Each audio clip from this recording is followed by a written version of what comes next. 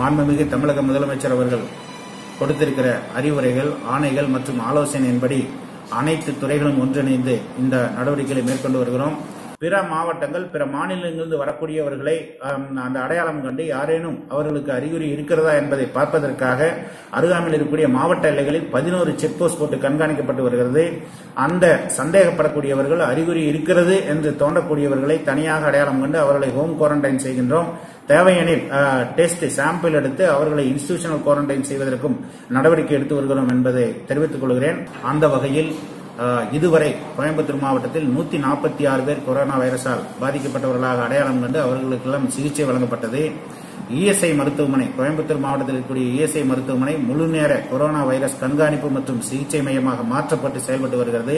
அந்த மருத்துவமனையில் சிகிச்சை எடுத்துக் கொண்டிருந்த 145 பேர் இன்றைய தேதியில் முழுமையாக குணமடைந்து கொரோனா வைரஸ் அறிகுறிகள் எதுவும் இல்லை என்று உறுதி செய்யப்பட்டு வீடுகளுக்கு திரும்பி இருக்கிறார்கள். ஒருவர் மட்டும் பல்வேறு நோய்கள் இருந்து இந்த பாசிட்டிவ் இருந்த சூழ்நிலையில் சென்னையில் மருத்துவ சிகிச்சை எடுத்த நிலையில் அவர் இறந்திருக்கிறார்.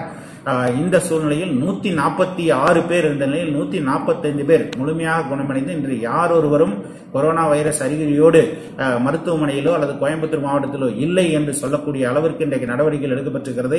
உள்ளபடியாகவே மகிழ்ச்சி அளிக்கக்கூடிய விஷயமாக இருக்கிறது. இந்த சூழ்நிலையில் மாண்புமிகு முதலமைச்சர் அவர்களுக்கு மாவட்ட நிர்வாகத்தின் சார்பில் எங்களுடைய மனமார்ந்த நன்றியினை தெரிவித்துக் கொள்கிறோம். அதேபோல இந்த சூழ்நிலை வருவதற்கு மாண்புமிகு நகராட்சி நிர்வாகம், ஊரக வளர்ச்சி மற்றும் சிறப்பு திட்டங்கள் செயலாக்கத்துறை அமைச்சர் அவர்கள் எங்களுக்கு தொடர்ந்து அறிவுரைகளை வழங்கியிருக்கிறார்கள், ஆலோசனைகளை வழங்கியிருக்கிறார்கள், ஆய்வு செய்திருக்கிறார்கள். அத்துணைக்கும் எங்களுக்கு உறுதுணையாக இருந்திருக்கிறார்கள். அந்த வகையிலும் எங்களுடைய நன்றியினை தெரிவித்துக் கொள்கிறோம். அதேபோல மக்கள் நல்வாழ்வுத்துறை, காவல்துறை, வருவாய்த்துறை, உள்ளாட்சி அமைப்புகள் மற்றும் இவர்களோடு சேர்ந்து பல்வேறு துறைகள் இணைந்து செயல்பட்டதனால் இந்த சாத்தியம் நிறைவாகிறது என்பதை சொல்ல வேண்டும். அதே போல கோயம்புத்தூர் மாவட்டத்தில் இருக்கக்கூடிய பல்வேறு அமைப்புகள், சமூக ஆர்வலர்கள், சமூக ஆர்வலர்கள், தன்னார்வ தொண்டு நிறுவனங்கள், தொழில் நிறுவனங்கள், இவர்களெல்லாம் இந்த கொரோனா வைரஸை கட்டுப்படுத்துவதற்கும் இந்த சூழ்நிலை வராமல் இருப்பதற்கும் மிகுந்த ஒத்துழைப்பு தந்திருக்கிறார்கள். அதே போல கோயம்புத்தூர் மாவட்டத்தில் இருக்கக்கூடிய பொதுமக்களும் தமிழக அரசு என்ன சொல்லி இருக்கிறதோ, மாண்புமிகு முதலமைச்சர் அவர்கள் என்ன சொல்லி இருக்கிறார்களோ அவற்றை முழுமையாக கடைபிடித்து இந்த கொரோனா வைரஸ் என்பது சமூக பரவலை கொடுக்கக்கூடியது, சமூக விலகல் அவசியம் என்பதை உணர்த்தக்கூடியது. இந்த சூழ்நிலை புரிந்து கொண்டு பொதுமக்கள் முழுமையாக ஒத்துழைப்பு தந்திருக்கிறார்கள். அதன் மூலமாகவும் இந்த நிலை வரப்பெற்றிருக்கிறது என்பதை தெரிவித்துக் கொள்கிறேன். அதே நேரத்தில் கோயம்புத்தூர் மாவட்டத்தில் இருக்கக்கூடிய பொதுமக்களுக்கு என்னுடைய அன்பான வேண்டுகோள், இது ஏதோ இன்று கொரோனா வைரஸ் இல்லை என்ற சூழ்நிலையில் நாம் கவனமில்லாமல் இருந்துவிடக்கூடாது. இது ஒரு பரவல் நோய்.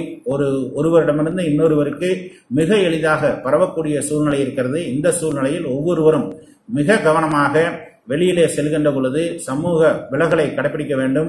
அனைத்து வகையிலும் கோயம்புத்தூர் மாவட்டத்தில் கொரோனா வைரஸ் இல்லை என்பதை உறுதி செய்வதற்கு தொடர்ந்து நடவடிக்கை எடுக்கப்பட்டு வருகிறது. கடந்த 10 நாட்களுக்கு மேலாக நடத்தப்பட்ட மாதிரிகளில், சாம்பிள்களில் ஒருவருக்கு கூட கொரோனா வைரஸ் இல்லை என்று சொல்லக்கூடிய நிலை வரப்பெற்றிருக்கிறது என்பதை தெரிவித்துக் கொள்கிறேன். இந்த நிலை தொடர்வதற்கு அனைத்து வகையிலான நடவடிக்கைகளும் மேற்கொள்ளப்படும் என்பதையும் தெரிவித்துக் கொள்கிறேன்.